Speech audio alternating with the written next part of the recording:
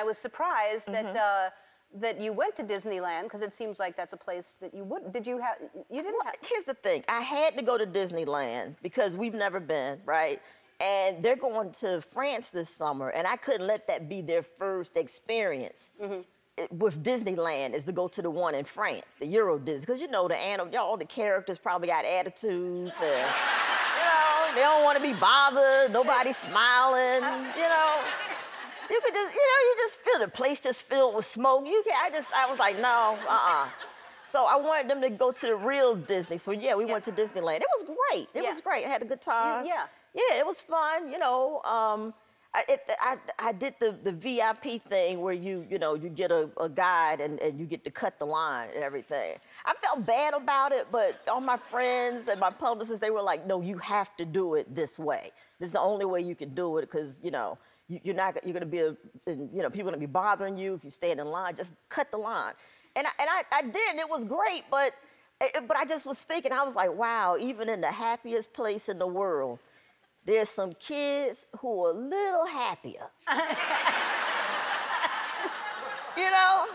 My kids were just a little happier that day.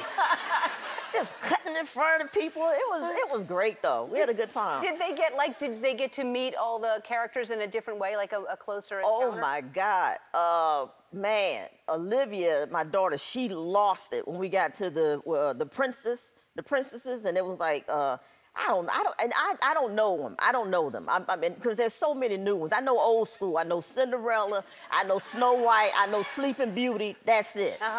That's it. So my daughter was getting upset with me because I was just making up stuff. I was like, ooh, and that Princess Helen over there, there's Helen. And she was like, Mommy Boo, there's no Helen. I was like, oh.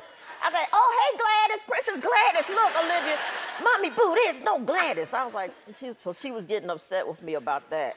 And dude, that must be a crappy job, though. To be a princess? Yeah.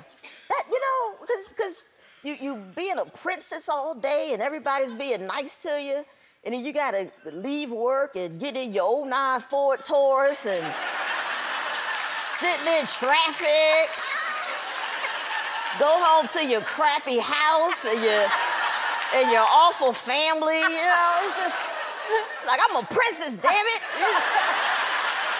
Keep on going.